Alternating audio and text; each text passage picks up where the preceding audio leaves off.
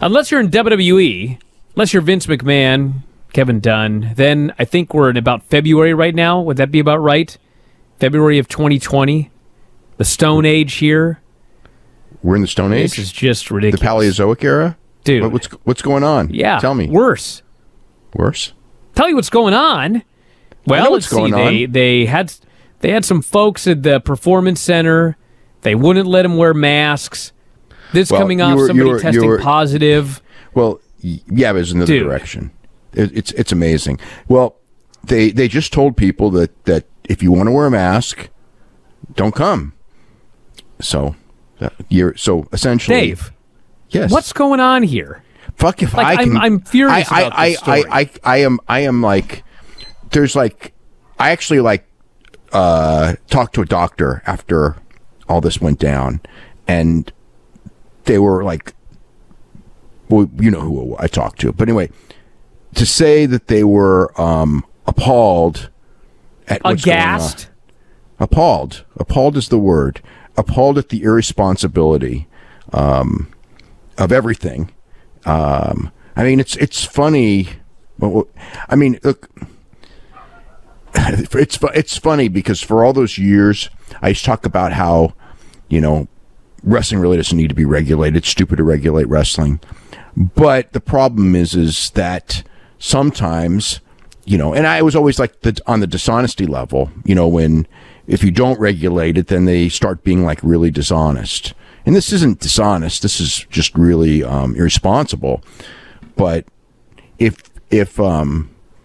this is not like an example that pro wrestling should be regulated, I don't know what is. When you have people this completely irresponsible. I mean, like, realistically, the rules of as far as like, what goes on in the ring, whatever, that's completely different. But I mean, the rules of holding an event, selling tickets, advertising, things like that, wrestling should be under the same, basic rules as fighting. I don't know what the difference would be, but when it comes to health conditions, it should be when it comes to health conditions and health regulations, it should be the exact same thing. And, Okay, hold on 1 second, though. Hold on. I mean, we're getting ahead of ourselves talking about fans here. I mean, let's start with where we are right now, okay? Well, WWE sort of had fans tonight for the first time. Sort of. I know, but like, somebody needs to step in and just shut this place down until Vince and Kevin Dunn can get their heads out of their asses and figure out what is... Listen... get into the real world. We've talked on the show a million times. Get into the real world. We've talked on the show a million times. Okay, they have never been in the real world. I think that's one of the things that the last 3 months has shown is that like they're not in the real world. Dana's not in the real world, and Dana's more in the real world than they've ever been. I mean, like, for all the stuff at the beginning when we used to talk about Dana, it's like, you compare it now. Like who's neck and neck who in the race? It's like, Dana's like frickin' Dana's won the race, and they're frickin' still on, not getting out of the starting gate when it comes to figuring this stuff out. Okay, let me say something here. So, WWE has never, until I guess tomorrow, run one single legitimate coronavirus test. True. And we've talked on the show many times. We've talked on the show many times about how, yes, these tests are not 100% accurate. They're not foolproof. You can't test everybody, and because everybody quote unquote passed the test, they can just like do whatever they want. Okay, the tests are not foolproof. But okay, you say that. Hold on. Okay, go. Okay. They have to try, okay?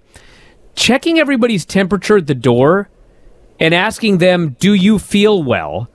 You may as well not be fucking doing anything. Well, it's better than nothing. So the lead... It is better than nothing. Dave, it's 1% better than nothing. You know how many people... I don't know percentages. You know how many people have ended up in the emergency room? And you can ask the doctor. How many people have ended up in the emergency room, and when they are tested, they don't have a temperature? Okay? at the very least, like, if you're going to do something, I guess you could do your temperature test, but dude, you need to do full-on coronavirus testing for every single event. And you know what? The idea of saying you're especially not allowed to wear a mask in here. Okay, especially in Florida, by the way. Especially in Florida, because Florida's a disaster right now. Yeah, Florida's but the idea that you don't want to see masks on your television show because these people aren't being fans if they're wearing masks, I mean, get out of here. Get out of here. I agree with you. That is in this day and age, that is arrogant, incomprehensible. I mean, I don't like the look of the TV because people are in masks. It's kind of like, then don't fucking run. You know what I mean? Like, put it this way. New Japan Pro Wrestling, okay? Like, they're not allowing fans in. But I just watched their show, okay? They have, like, photographers and a couple of other people around. Everyone's got a mask. All wearing masks. And when they come back with fans in July, every fan will be wearing a mask. Because that's the rule. You've got to wear a mask or you don't get in. Their rules are, if you want to wear a mask, you can't come in. But if it's ridiculous. Also, by the way, on that because of the look, because of the look of your television show, like in this day and age, someone's going to watch the TV. You know what it is? It's that whole thing of they're in complete denial, and all the coronaviruses to WWE, and it was that way to UFC, but they have adapted. Okay, it was an inconvenience to them that somehow the world made things inconvenient, and it's not fair to them. Okay, and now it's like now, and they still haven't gotten over that.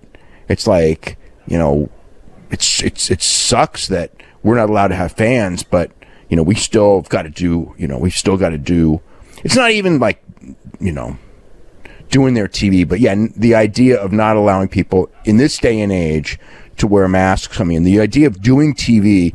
Every other sport is doing ridiculous amounts of tests to come back. They've done none. Tomorrow they're going to be doing tests for the first time, but only because somebody tested positive who was there at the last set of tapings. Last Tuesday at the NXT tapings was the last time this person was there who tested positive. They are, in fact, canceling the show tomorrow so everybody can test. And the plan is to come back on Wednesday. And I thought, logically, okay, I thought, well, probably got to go an extra day because, you got Raw next week, which is 3 hours. You got SmackDown next week, which is 2 hours. You got 205 Live. You got Main Event, which together is about a little over an hour. And then you got the plans for Wednesday, which were 2 NXTs, which is 4 hours. Okay, so figure, you can't do that in one day. Well, by gosh, they are not going to spend another day there because Vince has other things to do. So they're going to do, or whatever, or, people have got things to do. And so the idea right now is they're going to shoot all the TV in one day. They may have to drop 205 Live. I mean, the last we had heard, nobody seemed to really know what was going on other than Raw, SmackDown, and 205 Live and Main Event were scheduled, but that may change. And NXT for 2 weeks is also scheduled, all for Wednesday. So I guess they're going to have these tests, and everyone's going to have the results by then. Whatever. I want to go back to New Japan very quickly because when they did their show, not only was everybody wearing masks, but the wrestlers themselves who were having to wrestle each other in wrestling matches. The main event 6-person tag. I watched the main event. The wrestlers aren't even standing on the apron together waiting for tags. If you're not in the ring, you're on the floor. One person in the 6-man is in one corner, the other person's in the other corner. They're 6 feet apart the entire time. Meanwhile, in WWE, Street Profits come out. They're running. Hold on a second. They're running through the crowd. They're high-fiving these fans. Like Ric Flair's out there at 70 years old or whatever. What the hell is he doing on this show? Okay, 71 years old, and he's had major health problems. This is not, he's had huge health problems. He almost died on more than one occasion. I mean, it's not just 71 years old, although what's he doing flying in for this angle that, like, makes no sense? That's, what are we going to have? We're going to have Ric Flair and Christian in a match? Of course we're not. So they did an angle. Ric Flair out there every week as a top heel, like managing Randy Orton? Maybe. I don't know. I mean, I was just appalled. Like, I was watching this show, and I want to at least say that, like, Randy Orton is the greatest. He is just the greatest. But, like, I couldn't enjoy anything on the show because I was just furious watching the whole show. All these fans out here, they're inviting friends and family, but you can't come if you want to wear a mask, and they're just all on top of each other out there, and I mean, do you think anybody there knew that there was a positive test? No, nobody knew until we knew. That's what I was told. Until social media. It ended up on social media. That's when everybody found out. Yeah, I was told that they knew when we knew. Well, they sent out a memo to me. I believe it was probably, as soon as Raw was over, I got it. So I presume that it was sent out right after Raw ended, about somebody testing positive. Man, what great timing. Thank God everyone could enjoy Raw before they sent out that release. I'm sure that was the timing. That's the reason why they weren't going to do it in the middle of the show. I mean, because then it would get on social media in the middle of the show. Just disgusted by the whole situation. And then also, if it got out to the talent in the middle of the show, the talent might, start, people in the crowd might start, like, looking at each other going, like, what the fuck? You know what I mean? There might be questions asked. The talent wrestling might have questions here and there. I don't know. It's just terribly irresponsible, to say the least. To say the least. Yeah. And also, the other thing we were talking about, like, Japan. I mean, if you compare the stats of Japan and Florida, it's like night and day.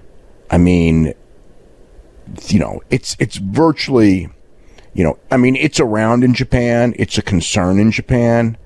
But by our standards, it's nothing. And for people who think that we're over this, because mentally people are, I get hit with this like every day more than once because of Mexico. It's like, I don't think that this issue, and I'm not even finishing this issue till Thursday, so this is Monday. I don't believe I have ever, we're only on Monday, okay, so we got 3 days left, Tuesday, Wednesday, Thursday. Okay, I don't believe I've ever already, at this point, had more deaths that I've reported to report in any week that I can ever recall than this week. Now, they're all, thus far, Mexico. But, and they're not all coronavirus deaths, but most of them are. So it's like the idea that, like, this is overblown, whatever it is. Mexico must be a disaster area. Because they did a lot less than we did, and they're paying the price for it. But, who knows what's going to happen? I mean, nobody knows. It's like, when are we going to start getting fans in the building? It's like, at this rate, I don't know.